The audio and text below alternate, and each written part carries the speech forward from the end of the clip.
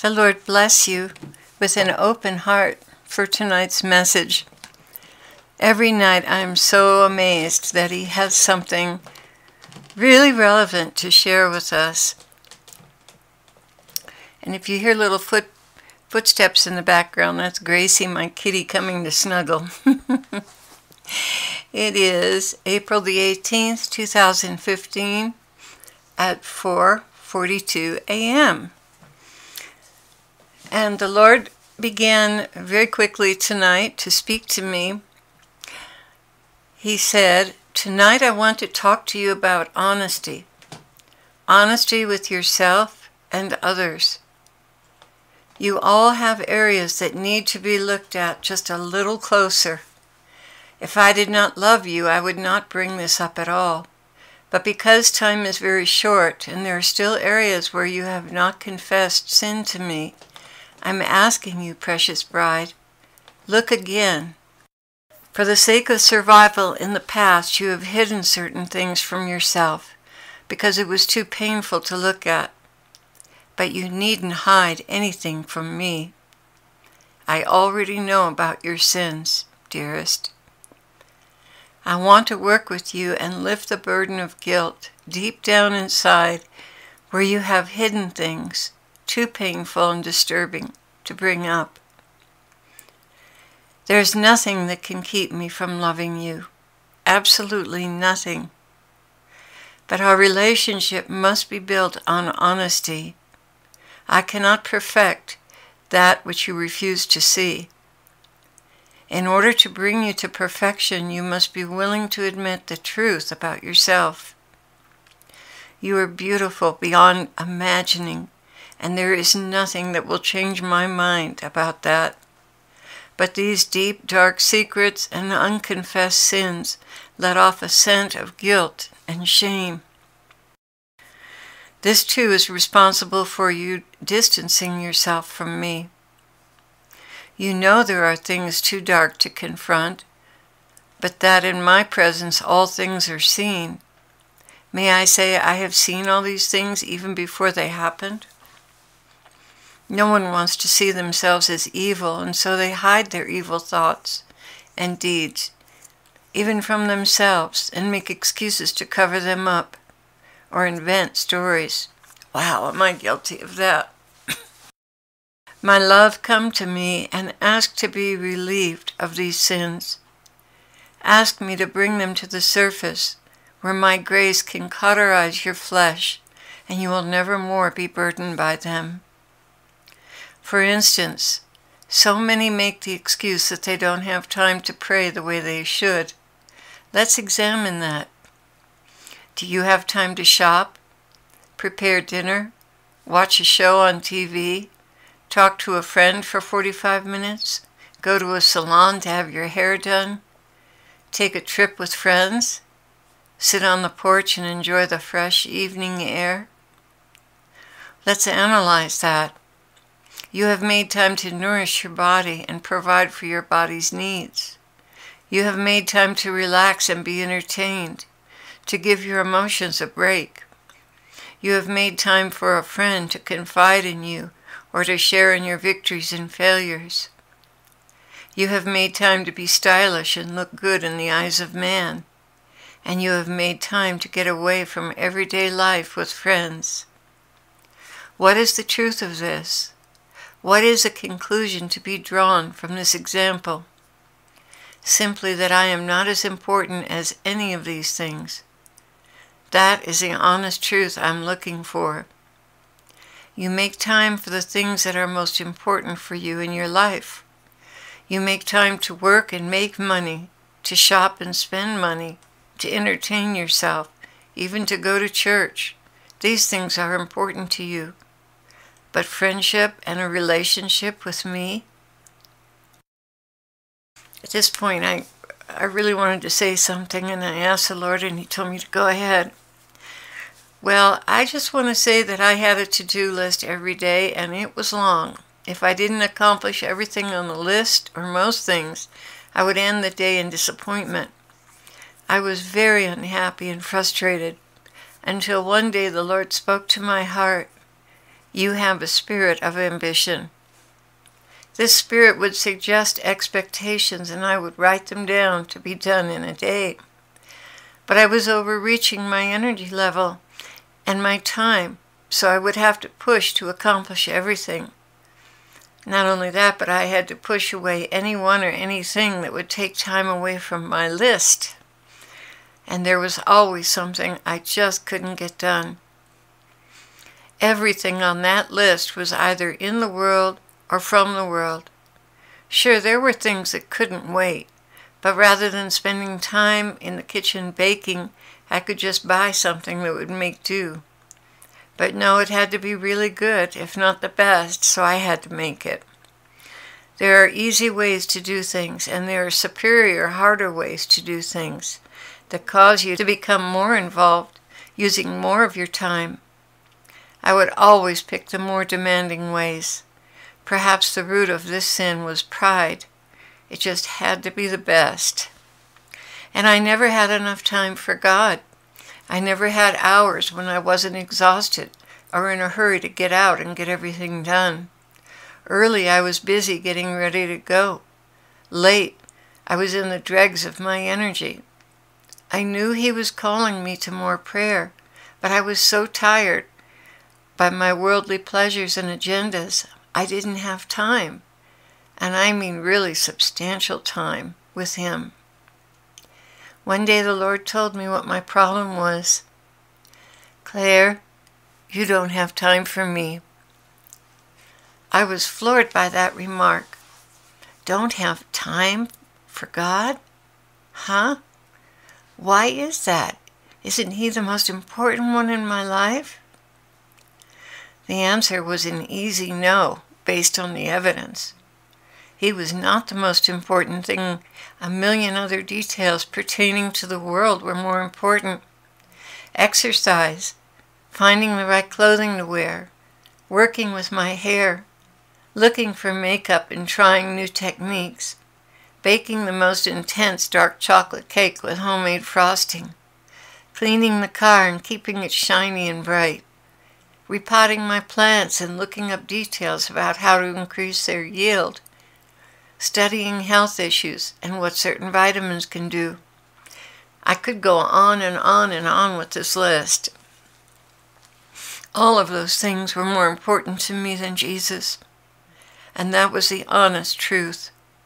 I loved the Lord. I gave Him my life. I thought I was living for Him, but looking back, I was living for myself. Yes, I had prayer time, but nothing like what He wanted from me. Yet I was hungry for the gifts and ministries others had.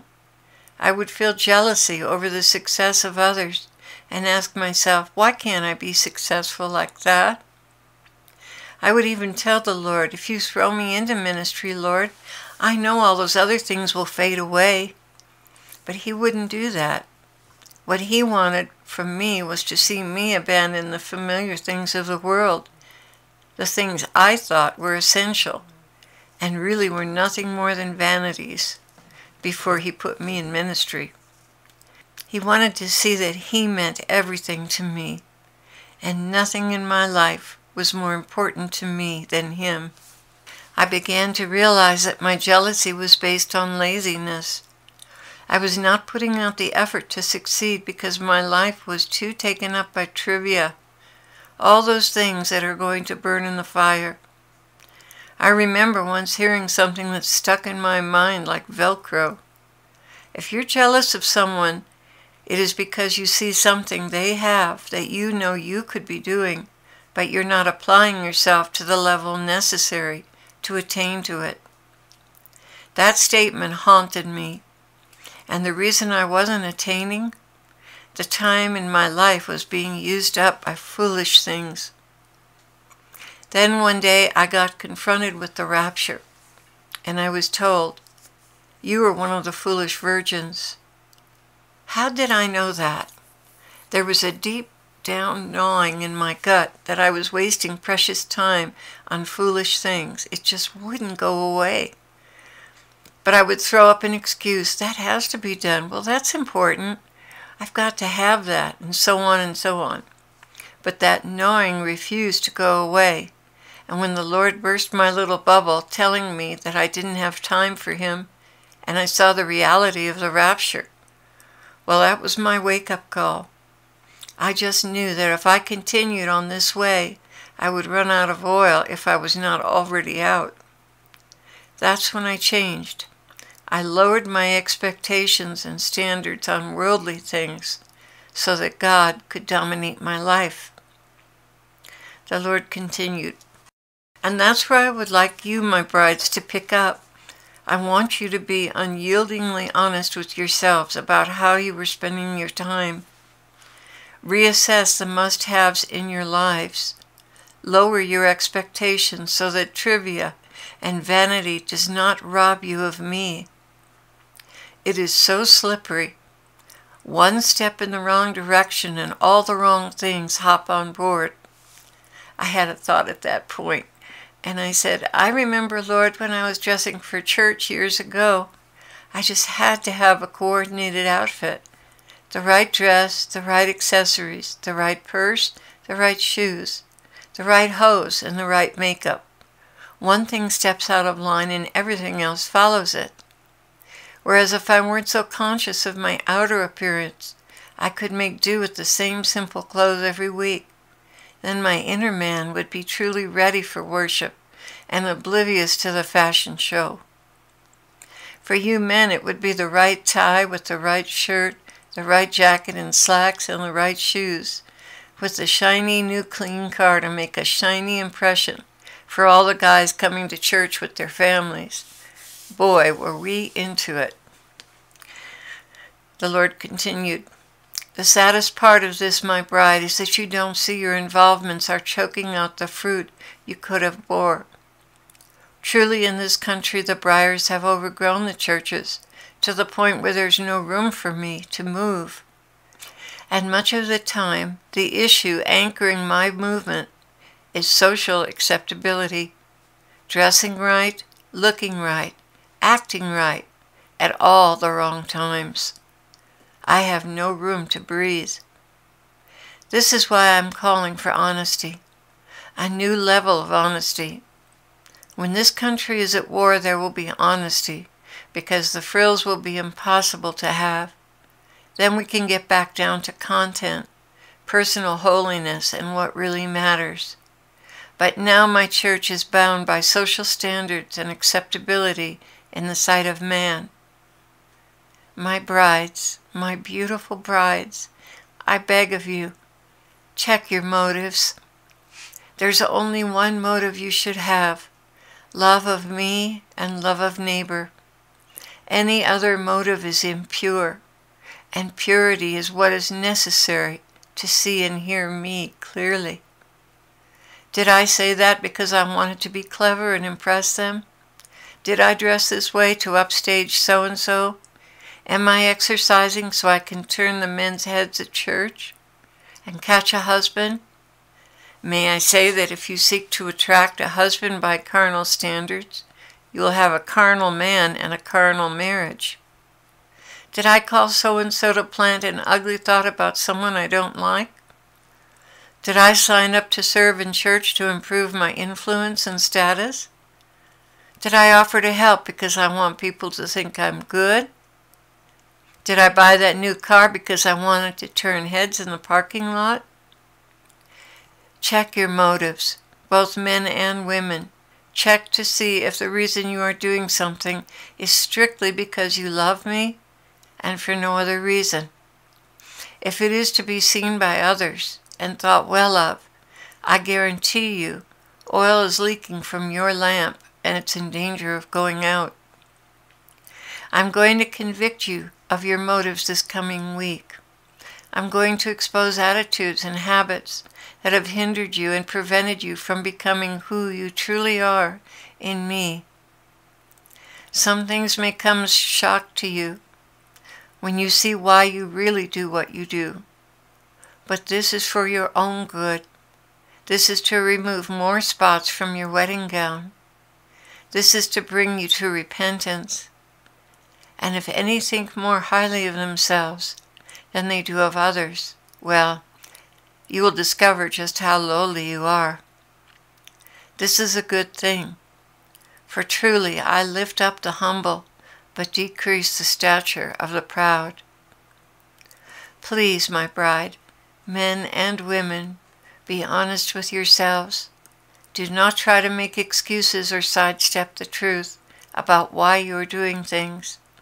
At every turn, repent and ask for my help to let go of these worldly attitudes and posturing. I am purifying you like fire-tried gold. Cooperate with me, for I love you and have only your best and eternal interests at heart. I bless you now with the courage to cooperate with me as I prepare you for our wedding day. I wanted to let you know that I do have some teachings on the subject the Lord brought up tonight. It's called Wounding Waters, the Worldly Church. And you know, in church you were supposed to receive the fresh living waters. But so often because of social position and other things, the waters are wounding and hurtful. So I have an entire playlist called Wounding Waters, the Worldly Church, and I'm going to try and remember to put the link at the end of this video. I rearranged the videos in that playlist so that the topic that he brought up tonight would be first to be addressed. And please forgive the the bad audio and sometimes bad visual for these. They were my first videos that I did, pretty much my first ones. So I was grappling with a lot of different techniques trying to figure out what worked. But the teaching is still there, and I just feel that it's really important and really relevant to the message that he gave us tonight. Thank you for being on our channel and for watching our videos and commenting. I couldn't dream of a sweeter and more open and loving audience than you guys. I really, really am humbled by the beauty of the souls that the Lord has sent to our channel. Well, the Lord bless you with the courage to look at yourself in God's mirror and not to freak out. And have a blessed night.